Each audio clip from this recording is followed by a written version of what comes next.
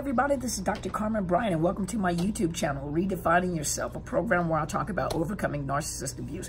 Please forgive me, I'm a little hoarse this morning. I was trying to fix my voice before I came in. Felt like I'm back in the military, like I've been gargling with a box of rocks. And so I tried to fix it so at least you can hear me, and then I try to give my voice a break. So please forgive me. Hopefully you still understand everything that I have to say. Just a little scruffy this morning. But to all the new YouTube subscribers, I'm so honored. Thank you for being here with me. Thank you for finding something valuable that I have to say that may help you in your process of healing, your process of becoming aware of what narcissism is and how it has affected you. And even in the process, you know, whether you've gotten out of the relationship, now you're trying to understand, you're trying to recover, you're trying to heal. And, you know, in the beginning, when I first made the channel, I made the channel specifically focused on females because that is who was reaching out to me. That is who was coming into my private practice to seek counseling. Was more females. Most of the males were not, you know, and if you read statistics, you know, male, when it comes to the male gender, or when it comes to the men in general, the domestic violence statistics is very low because it's very underreported when it comes to men. But you know, since I've come on this channel, the men, the kings, started stepping up. They started stepping up and started sharing their experiences with us. And so I really changed the intro because of the fact that the men started coming forward and saying, hey, I've been through it too, and I'm not ashamed to tell you. And so thank you so much, because the men are teaching me how they feel. I'm not a man. I've never been a man, so I don't know how a man think. I can only go by what I've studied. Excuse me so much, what I've studied, what men have taught me in reference to how men think and how men behave and things that men go through, you know, and so that helps me even in my clinical setting. But you men have come on this channel, the kings have come on this channel, they come out in numbers. They have described their experiences with a narcissist, which is very much like our experiences. It's just that they're dealing with females, you know, or even how they feel, how they were made to feel in the process of being abused the way that they were. And the average person would not suspect that a man would be abused, that it's almost impossible. I've had people ask me, and I've talked to teenagers where they're like, men can be abused too.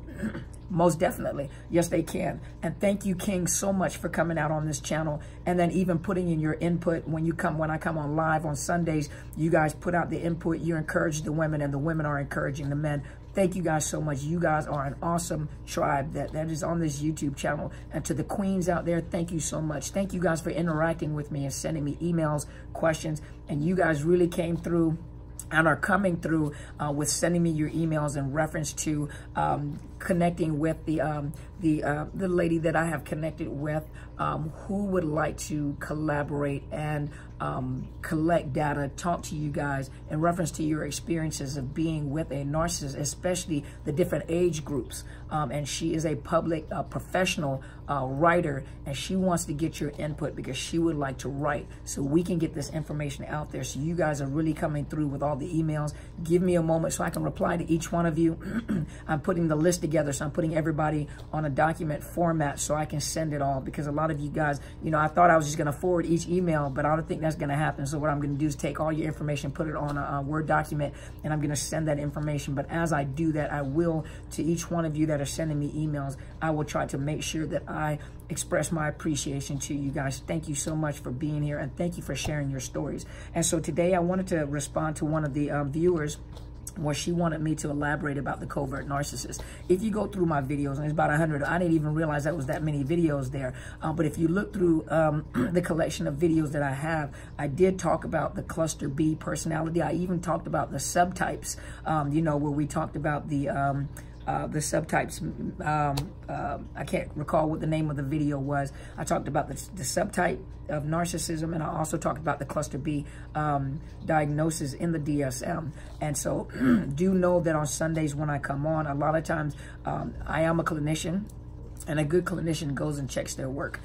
For a lot of us who have matured and as you know, have been doing it for a while, we can pick up on symptoms and then we can write diagnosis. I always try to go check my work, just like we learn in college. I always try to go check my work to make sure, hey, these symptoms look like this. So I go pick up the DSM to make sure. And so a lot of times when you do ask questions, I don't have the DSM sitting in front of me. I'm gonna try to bring it with me this Sunday to have it with me. But usually I don't bring the DSM. So when I answer a question, if it's a question that I really want to go look into the DSM and read and interpret for you, sometimes I kind of hold off on that question because I want to make sure that I give you factual information and not just my opinion.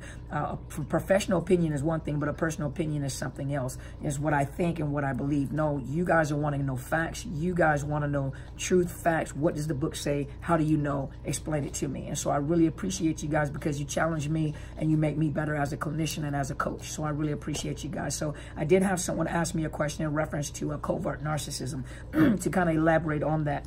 And I'll elaborate on the other ones later on, but to elaborate on the covert narcissist. So you do know that you have the overt narcissists, which are very obvious. You know, those are usually the low range narcissists, meaning those are kind of the immature. They don't have any control of their emotions. They don't, you know, it's very obvious. They're very, very obvious. Those narcissists, you can almost pick out, like, I guarantee you that's a narcissist. And you can watch them and you can almost pick out the symptoms. And so out of the 9 symptoms of narcissism, it takes 5 to clinically diagnose someone with narcissistic personality disorder, or NPD.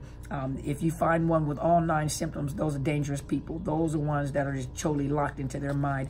So do know, like with a covert narcissist is harder to pinpoint. Those are harder to pick up on because a lot of them hide behind false humility. And a covert narcissist, you know, and if you would like to, you can also go to Site Central. Miss Maria Bogdanos wrote in here about the 5 signs of covert narcissism, and so I want to go in and kind of elaborate and just to give you, because there's more, and so I try to find, you know, ones that kind of agree to how I think or what I believe, and some people have some good information, so I'm not the only one with the information. That doesn't mean I know everything. I don't know everything. I still learn and I grow as I teach you, because I go and research before I come and talk, so I learn things as I go, and I learn a lot from you guys as well, and so these are 5 signs, but a lot of you have more experience with you know, some of us have experience with the covert narcissist where we can add to this list. And so this is not limited to 5. Just know that there probably is more. Some of you can just keep adding and keep adding and keep adding. And so in here it says, first of all, let me go. A covert narcissist, you have those that are extrovert, and then you have some that are introverts. And a lot of times with the introverted ones, you know, their presentation is very shy, very quiet. They don't say very much. You know, you would never guess that that would be a covert narcissist. Those are more of the introverted narcissists. Then you do have those covert narcissists that are extroverted. Those are the ones that you will find that are very, you know, in the community. These are very, they present themselves as very humble people that will give the shirt off their back, that tries to help the homeless, that try to do the, you know, these are the ones that you may even see in public positions of helping those that are in the medical field, those that are in the mental health field. You have a lot of narcissists. I hate to say this about my profession, and I apologize on our behalf. You know, I'm not one of them, but you have a lot of narcissists in the mental health field. This is where they get plenty of supply, because all of the people that come in depend on the, not the narcissist, depend on a mental health professional to know what they're talking about, to help you get back on your feet. You know, and the thing that we have to teach, and I teach interns, is that never, you know, when you're helping people within the counseling field, never help them to a point where they're dependent on you. You teach them how to be autonomous, or you teach them how to think for themselves. Don't pick up all the phone calls all the time and solve their problems for them. Don't get into a position where they have you working harder for them than they are working for themselves. And so a lot of the narcissists, covert narcissists that are within the mental health profession, they love it because you depend on, you know, us to help you through, and we understand that. And we have to be very sensitive with that, because you're heartbroken, you know, emotionally, mentally, you know, your soul is wide open.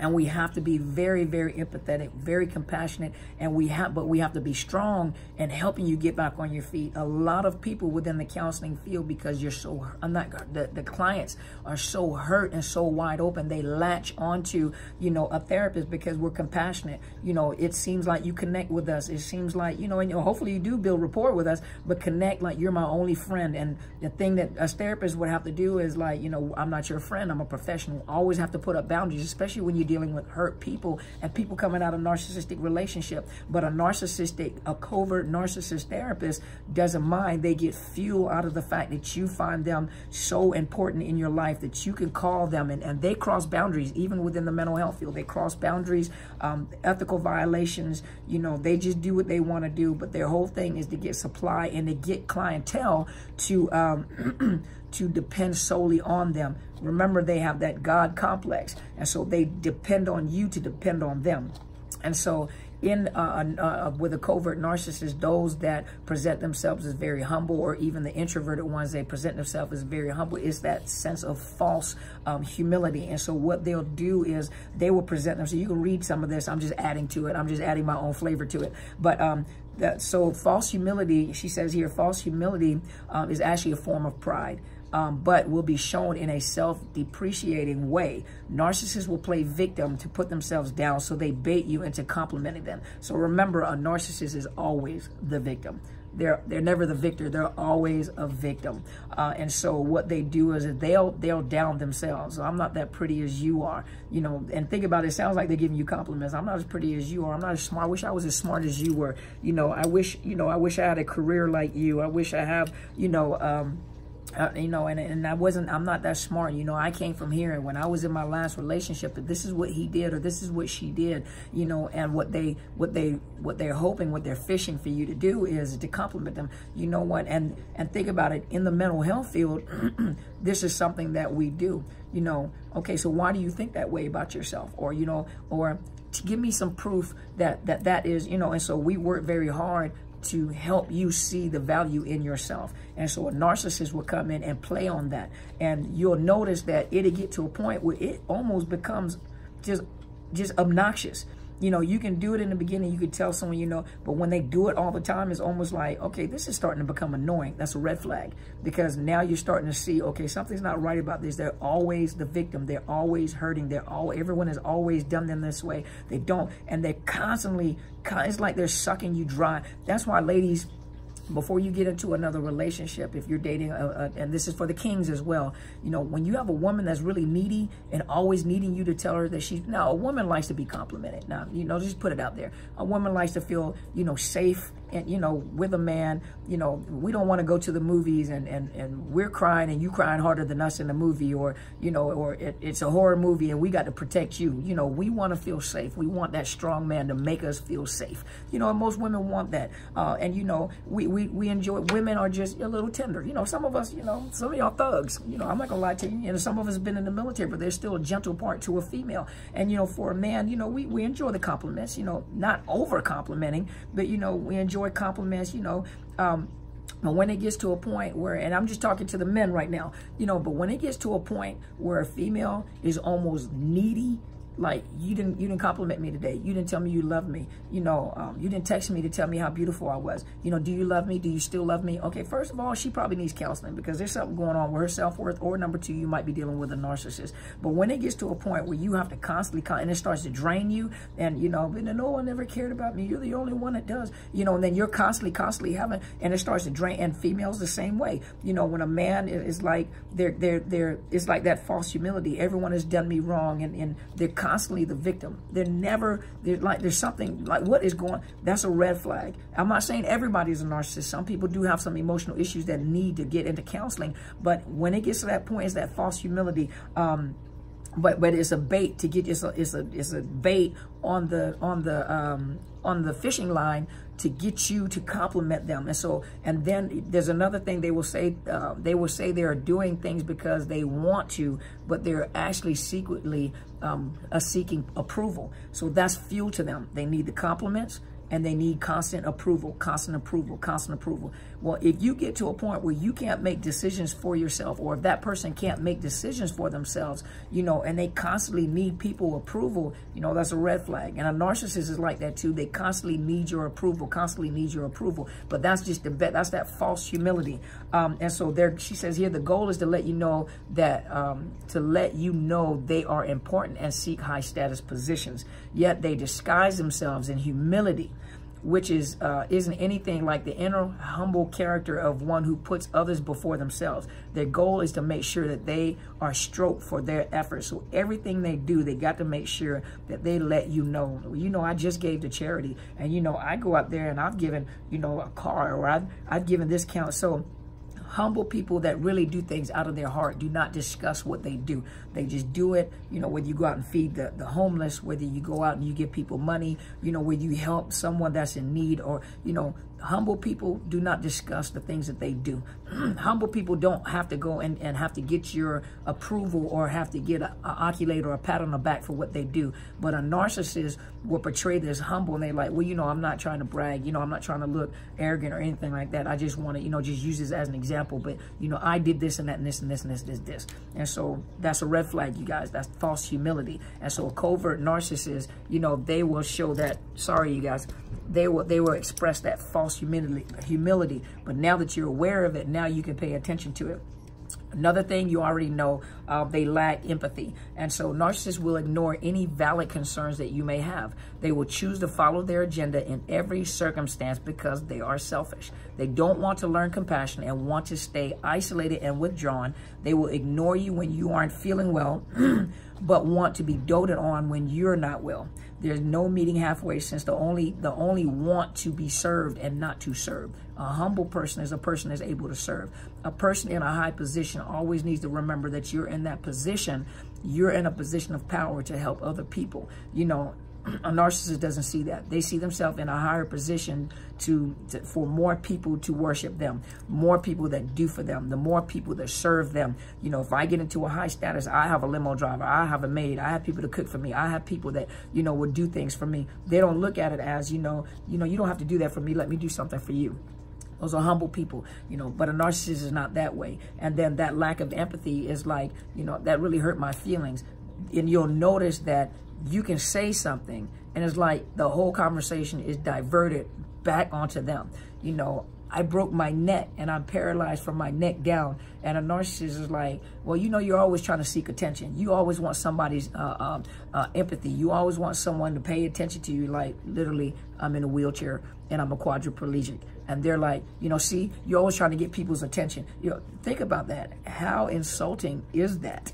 And you're looking at them like, what in the world is wrong with you? But a narcissist actually thinks like that. I lost my arm.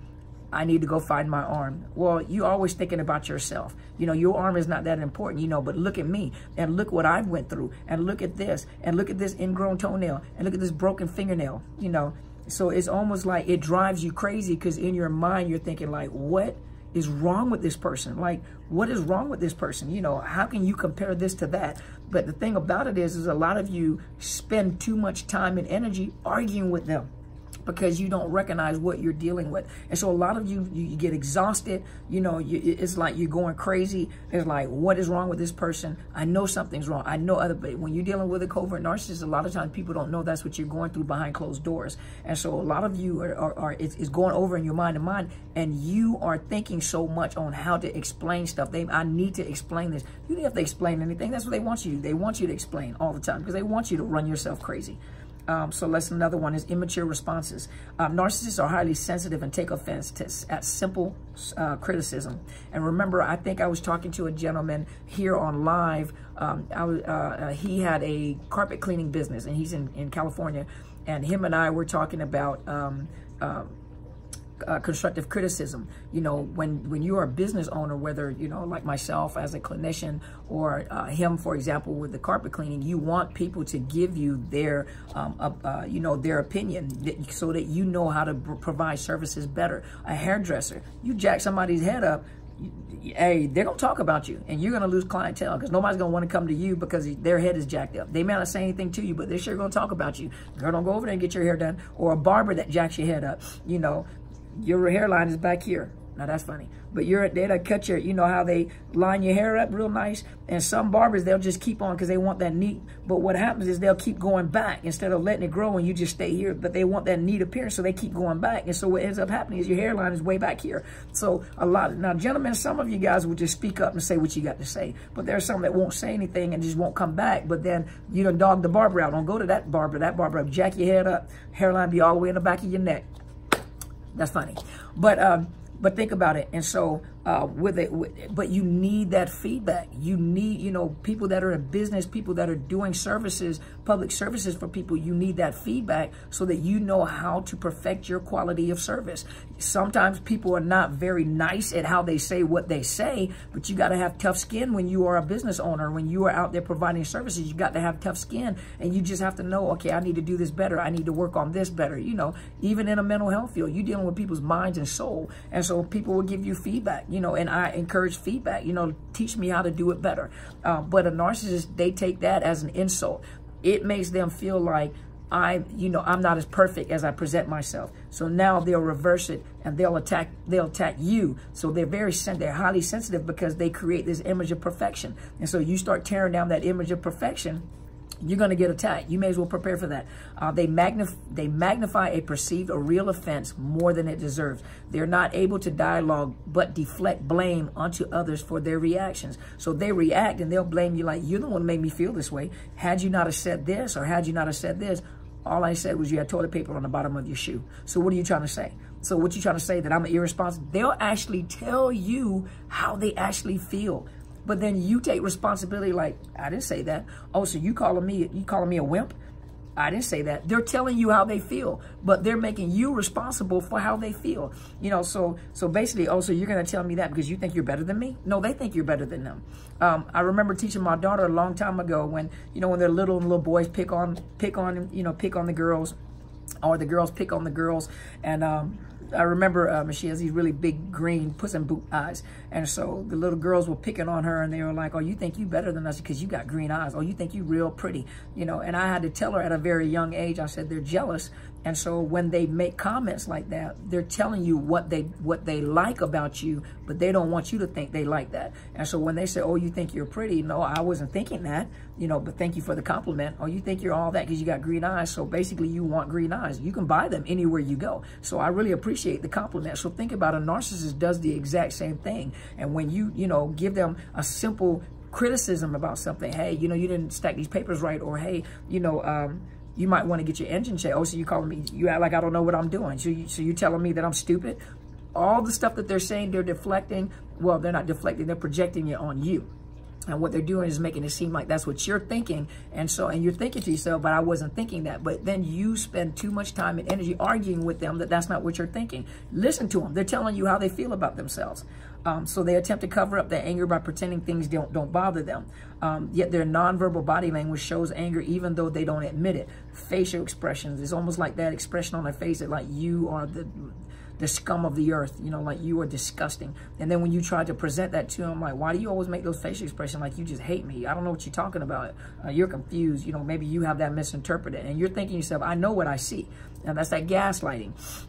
So let's see, simplification of others' needs. Narcissists will minimize the needs of people around them. They will not explore the details of particular situations because they don't deem it worthy of their time. Nothing is worthy of their time unless it's focused on them. They will label people and deflect blame onto them instead of taking responsibility of their own actions. Give me 1 minute, you guys. Hey there, how are you, sir?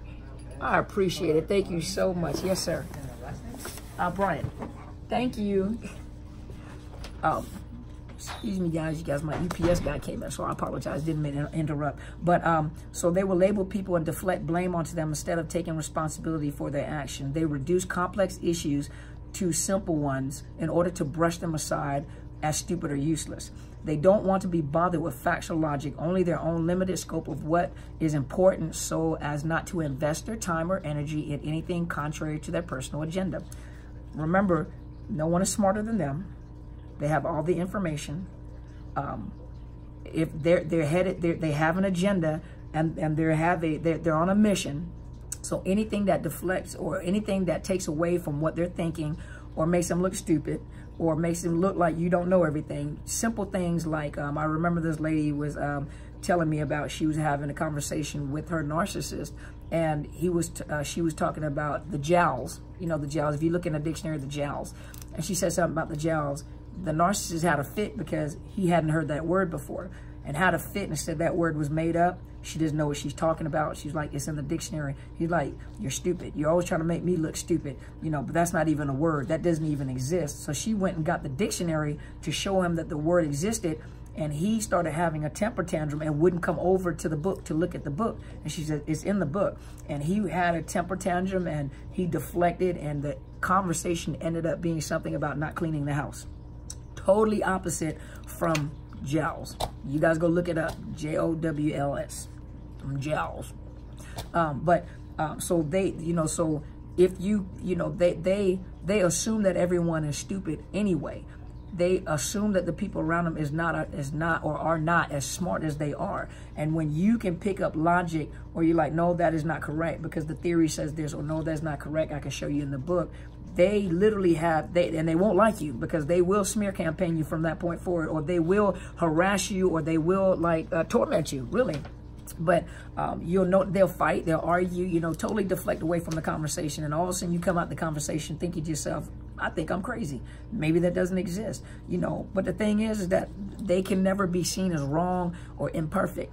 And so, and they're remember that they connect with people and they mimic people. So they only have limited knowledge. If you've been to medical school, or if you've been to law school and you are a full-fledged lawyer with a jurisprudence degree, or if you are say a psychiatrist, psychologist, or a brain surgeon, they get just enough information to be surface, to sound like they know what they're talking about. But when you get into the meat of the conversation, where you're really talking about the details of certain things, or that they can't hang with you, and so they'll make you seem like you don't know what you're talking about. They'll research just enough information to show you that you're wrong without going in detail. And when it comes to law school, people go to law school and they learn different cases, they learn different laws, they learn, many things. And so you can present one thing, but then you can, a lawyer or a person that has been in law school is able to say, yeah, I understand what you're looking at, but at the same time, you have to remember that this and this and this law was created, this and that and this, and that's how that came about. Or even in the mental health field, yeah, I know that's what you think, and I can understand why you would think that because of this and that and this, but you have to take in perspective that, da-da-da-da-da. That's why I say is be careful when you read the DSM, because what you're reading is written on that page, and you're reading it based on your perspective, really limited knowledge and education. You have to remember that those people that work in the mental health field either have master degrees or doctor degrees in that field, and have been in an internship and a practicum, so they can see what these diagnoses, what is written on that paper, is played out. A narcissist reads it, and based on their interpretation, they'll tell you how wrong you are. And think about it. Why would you sit there and argue with a narcissist? That's like arguing with a narcissist and they're telling you you're not a female or you're not a male. And you know for a fact that you were born a certain way, or whatever way you feel, But to look at me and say you're not really a female. And I say I gave birth to children. Like I literally birthed children. I gave birth and I breastfed children, and they're like, but you're not really a female. Why in the world would you sit there and argue with a person like that? And I'm just using that as an example, an easy example. Why in the world would you, argue with an individual like that? That is not called a bun. Okay, what is it called? And they give you some scientific term. Okay, I get that, but at the same time, to be logical, that's a bun. You see what I'm saying? So a lot of times you waste your time arguing with a narcissist. Waste of time, and they minimize your intelligence because they're intimidated by your intelligence. Remember, they connected with you for a reason. And so where were we at? Let's look. They don't take responsibility of their own actions. Remember that. We talked about that. Basically, stuff that you say is stupid and useless unless it plays into their agenda, or it goes along with what they think, or it focuses back on them. Other than that, what you have to say has no relevance. I see it in therapy all the time. Unable to listen. Narcissists tend to shoot from the hip with quick advice and not ask questions during conversation, but instead shut down dialogue so they can so they do the minimum amount. They do not want to expend any energy toward relationships. There you go. They don't care about what you have to say because they want to follow what is best for them, regardless of what you are sharing. In the end, they don't care enough to listen to you. So you are in a one-sided relationship. It's not about, mutual agreement between the two, or mutual respect between two people, being respectful of your boundaries, being respectful of my boundaries. Everything is focused on them. Everything is about them. So obviously not at all quiet or shy people obviously not all quiet and shy people are covert narcissists, but these are signs to keep in mind. So she's giving you some signs, and you know that there are more signs than that. You know, we can go on and on and on, and some of you can share your own signs of a covert narcissist. So do know that you do have covert narcissists that are extroverts, which are more open and in the community and like to be seen, and they have this false sense of humility and just great people, so that when you tell people what's going on behind closed doors, they don't believe you, because there's no possible way that this person could be doing that. That's probably you. There's no point. Then you have those introverted coverts where you don't even know, but they do the same things. They just do it in a very quiet way. They're quiet. They're very, they internalize a lot. They're shy. They are really shy individuals, but they're not shy at expressing, the fact that you're stupid. They may not say it. It's just the look on their face. The fact that they pay no attention to what you have to say. It's like that glazed look that they have. They stare at you, and you kind of know, like, are you paying attention to me? Or you say something, but yet they do the same thing. I heard you. And then they do the exact same thing over and over again. One lady was saying that she was talking to her narcissist and told him, because she was responsible for paying the lights, and so she said, we need to, not preserve, but we, hey, we got to make sure these lights are turned off, but over and over and over again, she said, I don't get it. Like, do you hear me? I said, but she said to me, I said, there's a possibility you might be I did say, there's a possibility you might be dealing with a narcissist. Came back, and the story was, I kept on saying, I don't understand why he didn't believe. And then what ended up happening is he finally said, do you notice that I don't pay attention to you? So it's very obvious what she was dealing with. And so they don't care. They don't care about your opinion. They don't care about what you feel. They don't care, if you have to spend money. They don't care if they damage something. If you pay for it and they didn't pay for it, they don't mind damaging your stuff, but if you pay for it, if they pay for it, then of course it's like reversed. How dare you do? And you're looking like, okay, but you did not even care about when you did this. Their whole focus is them. Their whole focus is them. Things like, you have a fever and you're sick, or you're giving birth, how can you want all the attention? All the attention is back on that narcissist. And so this is what you're dealing with a covert narcissist, because everything is not obvious. People don't see what goes on behind closed doors. And I remember I had a speaking engagement, and on that speaking engagement, we were talking about those women that had murdered their abuser. And so, a lot of people have their opinions about that. Do I believe murder is right? Absolutely not. But the only way that they could get out of this relationship or get away from their abuser that was holding them really hostage, they ended up resorting to murdering them to be free. And they felt more free in prison than they felt free in the home.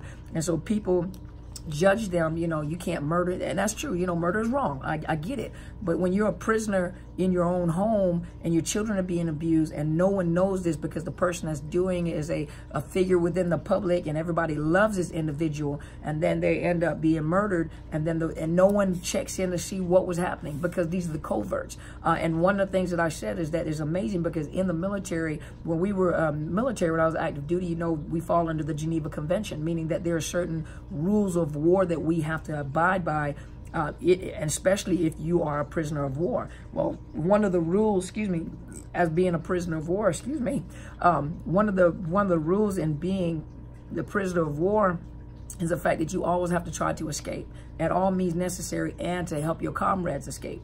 All means necessary, meaning that those people that are your tormentors, those that are the key holders, the tormentors, the prison guards, you have to do whatever you do. That means even try to kill them to get to safety and get the people out of being held hostage. But then when you kill the enemy, or you kill the person that held you hostage and held your comrades hostage, we're held as heroes. We're held as heroes. You get a Purple Heart, you get a Bronze Star, you get whatever, whatever the medals are in the different branches of service. You're held a hero. You get to wear the Medal of Honor around your neck. People salute you that are civilians, because you escaped and you killed your captors. But yet, you have women and men, and I have not heard the story about men, so I'm just assuming, I know the women's stories, but you have women that have been held captive in their homes by a captor, that torments them the same way that they're being tormented in POW camps, you know, the things that are going on. They're being held captive and they're being tormented. I read some of the stories. I've heard people talk about it, and yet they kill these people to escape with their lives and their children, and a lot of them are put in prison for life because they try to escape. I think that's kind of wrong. You know, and that's why there need to be more laws to investigate, because some women, you know, the biggest thing is that a lot of women never reported it. So they never knew this was going on. And what the first thing that people say, especially in the court system, why didn't you ever tell anybody? Okay, why didn't we ever tell anybody that we were being abused by a narcissist? Because we didn't know what was going on. Why didn't you tell anybody this was going on? Because it's shameful and it's embarrassing, especially if you know, if you're a powerful man or woman, or if you, even if you're not powerful, it's just shameful and it's embarrassing what you go through and what we allowed to, you know, what we allowed to happen, that we didn't know what was happening until we stepped out and looked at it. And so for someone to ask, why didn't you tell anybody, and arrogant about it, why didn't you tell anybody? You know, it's very painful. It just re-victimizes the victim. And so hopefully this has helped you guys today. Hopefully this has made sense when dealing with the covert narcissist. Hopefully that answered the question for the subscriber that sent me the question. Please forgive me. I'm going to go suck on a lemon or something. But thank you guys so much for tuning in. Hopefully this has helped you guys today. Thank you guys for all the emails. Thank you for all the questions. Thank you guys, you know, for coming through. Thank you. You guys are great. I'm telling you, you guys have greatness within you. Just know you have greatness within you. You all are going through a different process. Everybody is at a different level of healing. Some of you are still in the relationship and you have not made your mind up whether you want to stay or you want to go. I'm going to tell you, if you stay, it's going to get worse. And then sometimes, you know, if you stay, you can also die. And I'm not saying that in all cases, you know, but you're also affecting your children if you have children. You know, so you have to make up your mind. What do you want to happen? And for some of you, it's going to take a while because you have to get this in your system. You have to learn what's going on. They're not going to change. And I know that some of you are still in denial as well because you want to believe the good in this person and what you've seen. There is no good in this individual. They're not going to change. Narcissist does not change. They cannot change. There's no counseling or medication that's going to change them. They're not going to change. It will get worse. And so whatever advice I can give you is to get out and save yourself and your children. Thank you guys so much. Please share these videos. If you have not already, please subscribe to my YouTube channel, Dr. Carmen Bryant, Overcoming Narcissist Abuse. Hit the bell so you know whenever I upload new videos. I usually upload from Tuesday to Friday, and I usually come on live on Sundays. I've been pretty consistent. Come on live on Sundays between 8 and 9 Pacific Standard Time, which is West Coast time, the California side of the house. I was late this Sunday. Please forgive me. I had obligations to take care of, but I do try to come between 8 and 9 o'clock. Please tune in. That's an opportunity for you guys to ask any questions you would like to ask, you know, and to interact and support each other. Thank you guys so much. I also have a Facebook page, which is Psychological Health Consultants and Services. Hit the thumbs up, and I do post videos on both sites. And thank you guys so much for your support. As my friend always says, and I'm going to make a t-shirt, as my friend always says, go and be great.